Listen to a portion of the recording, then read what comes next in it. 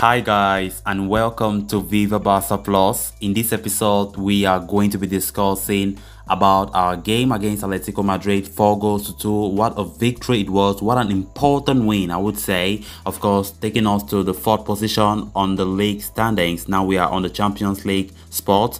And of course, we are going to be discussing on how everything went about. Then to conclude, we are going to be discussing on the match reactions from our boss Xavi and also Ronald Araujo, who spoke after the game. We are going to be discussing on everything they had to say as we progress. So guys, as we get right into it without any much waste of time, please do well to subscribe to the channel. If you haven't subscribed, turn on the post bell notification to always stay notified whenever I post a video. Give this video a like and make sure to watch this video right up to the very end. It was a chance to get to the top 4, and guys, we did it very well. Brilliant display from FC Barcelona. A chance to rocket into the top 4 of the league lay at Barcelona's hands today as we face 4th place Atletico Madrid at home. Some heated comments from the managers before that game provided their awaited clash with some much needed foundation, and the game that followed did not disappoint at all. Of course, Xavi opted to give a first start to Adama Traoré, who made his 2nd debut for the club. Ferran Torres played as a central striker with Aubameyang starting on the bench. So from the first whistle, Barcelona dominated the game very well. In possession, they seemed flawless and pressed high when off the ball. However, it was Simeone's side that struck first. In just the 8th minute, Luis Suarez played a lovely through ball to find Yannick Carrasco in the box. The Belgian fired a low shot past Marc-Andre ter Stegen to give Los Rojiblancos the lead. Barcelona did not take long to respond. 2 minutes later, Dani Alves delivered a wide cross to Jordi Alba. The left-back volleyed it first time from outside the box to score a screamer of a goal. Barcelona resumed their dominating play, with Adama Traoré wreaking havoc on the right wing. He was so good, so brilliant. He did excellently well, I must say. The new signing had his moment in the 21st minute, when he got past the defender and delivered a sweet cross into the box. Though Ferran Torres missed the header, Gavi sensationally converted the cross to give Barcelona the lead.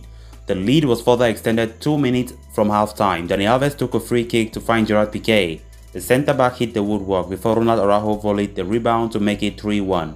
Heading into halftime, Barcelona seemed poised to take an easy win home. The second half are off to a flyer, of course, for Xavi's side, as they added a 4th goal. The delivery from Gavi was wonderfully dominated by Pedri and Ferran before Alves scored a stunner. Just when there seemed to be no way back for Atletico, a steep turn of events, came. It all began with a 2nd goal for the visitors, courtesy of a cheeky header from Luis Suarez.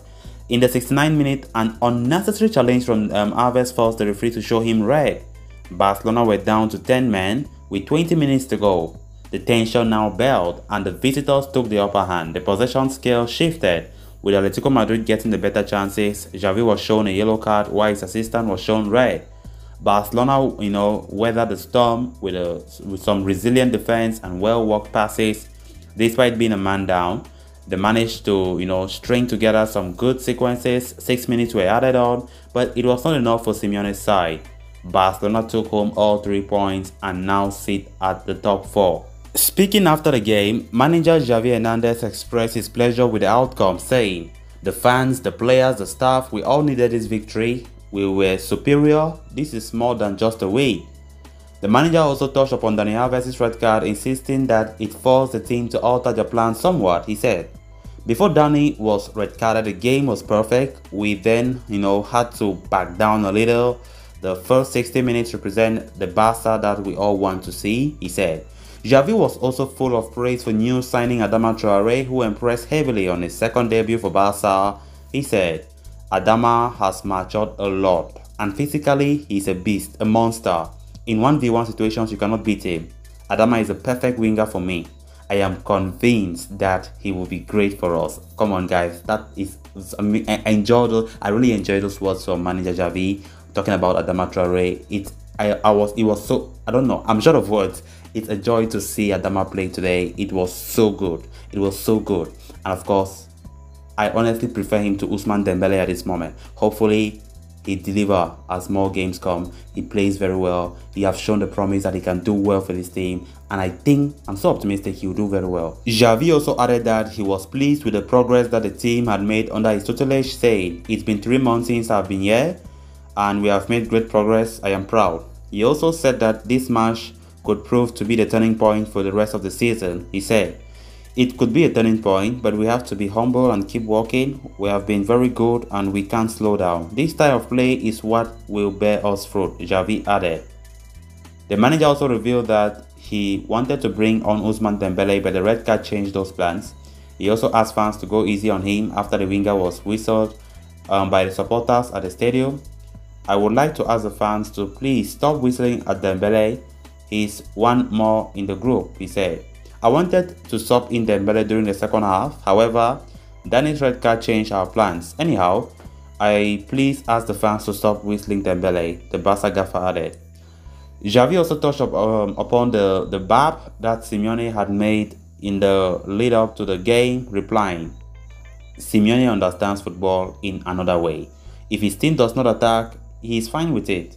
He is satisfied. If my team doesn't have the ball, I am suffering. Simeone is a great coach who everyone wants to play for. I have incredible respect for him.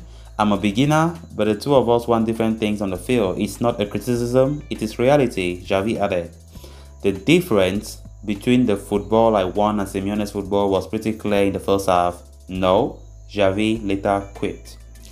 The Barcelona boss was also unhappy with the inconsistent calls made by the referee and expressed his displeasure over the matter. He said, "I want to do a general reflection on the state of football worldwide, not specifically because of this game and this referee, but I see inconsistent criteria when it comes to fouls. One day it's a foul, the other day it's not." The manager also stressed the importance of improving his team's defending against set pieces, saying, "We have to improve a lot in set pieces. They are really good at them, much better than us. We still conceded a lot that way. We have a lot to improve in the defensive aspect of the game." Explaining his decision to start Gavi on the flanks, Xavi said, "Gavi is very versatile and can play in multiple positions. Today, we played with a false winger and a false striker. I was looking for superiority in midfield. Usually I want true wingers, but each game it's a different world and my decisions are determined by that." Barcelona moved into 4th place in the LaLiga standing after that win. We all know that. So 2 points clear of Atletico and 2 shy of Real Betis in 3rd. Then also after that game, Ronald Araujo reacted. Of course, he was one of the goal scorers, claimed that he was happy with the display as they executed their plans perfectly. He said, "We have played a tremendous match. We have played good football. We had 2 weeks to prepare and we did exactly what the coach told us to do," Araujo said. Of course, Araujo was also full of gratitude towards the fans for their support they showed, saying, "The crowd has helped us a lot. Today it was important to win to be in the Champions League spot. The match went as planned. We are very satisfied." Highlighting the importance of the win, Araujo added, "Today was the final and our only goal was to win. The mission was completed." The defender also spoke about his goal and playing with 10 men for the final 20 minutes or so, saying, "My goal? When Ferran touched it, I thought it was getting away from me, but I was able to score. In the end, we had to be very careful with 10 men because we know that Atletico come from behind many games at the end." So guys, with that we come to an end of this episode. Thanks a lot for watching. Hope you did enjoy the video and also hope you did subscribe. If you haven't subscribed, please make sure to do so you always stay up to date with the latest on FC Barcelona here on Viva Barça Plus. Until next time, bye bye.